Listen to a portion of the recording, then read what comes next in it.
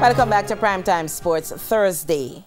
Local sports governing bodies are urging school administrators to be more proactive to deal with the issue of abuse of student athletes by their coaches. More in part 2 of our report on this vexed issue. Jamaica's sex offenders register is a closed one but is available for use by prescribed persons under the Child Care and Protection Act. On Wednesday, the children's advocate Diane Gordon Harrison urged the principals who are on the list of prescribed persons to make use of the register.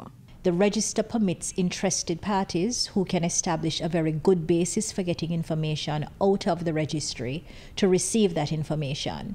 So one of the things I've advocated for example, is that if you're a prospective employer of a teacher, of a coach, of somebody who is volunteering with a youth group or with a music band or something, is if Karen Madden comes and says, I'm applying for this particular job, then it is incumbent upon you, if you're being responsible and doing your due diligence, to establish a case.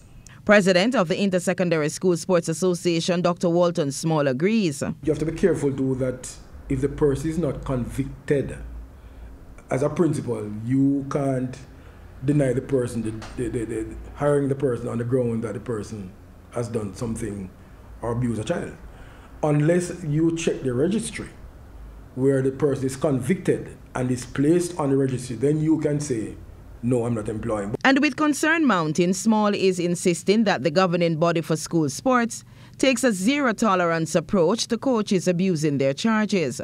At ISA, we literally go with the position taken by the government in that this is a situation that cannot be tolerated. So if we are aware that any coach at all is involved in abuse of a child, we are not going to be supporting any of those coaches working with our students. But like the Office of the Children's Advocate and Sissoko, Small, who will step down as ISA boss in June to enter representational politics, says that the anecdotal reports outstrip actual complaints. For example, if it was like the person who has been abused, if the person came to you to say, look, this is happening, or the parent of that child would come and say, look, this has happened, then we can move from there.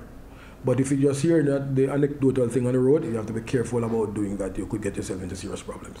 And the General Secretary of the Jamaica Athletics Administrative Association, Garth Gale, says this association is guided by the international governing body in ensuring that junior athletes are protected from potential predators. The IF has some policies in regards to how officials go on teams. For instance, if the team has junior girls, you must have a female chaperone. And Gale says coaches have been removed if allegations against them make their involvement problematic. We are very mindful of the IAF rules and more so of late, that any individual that an allegation is made against, we make sure that such an individual does not travel or participate with any of our national teams, junior and senior.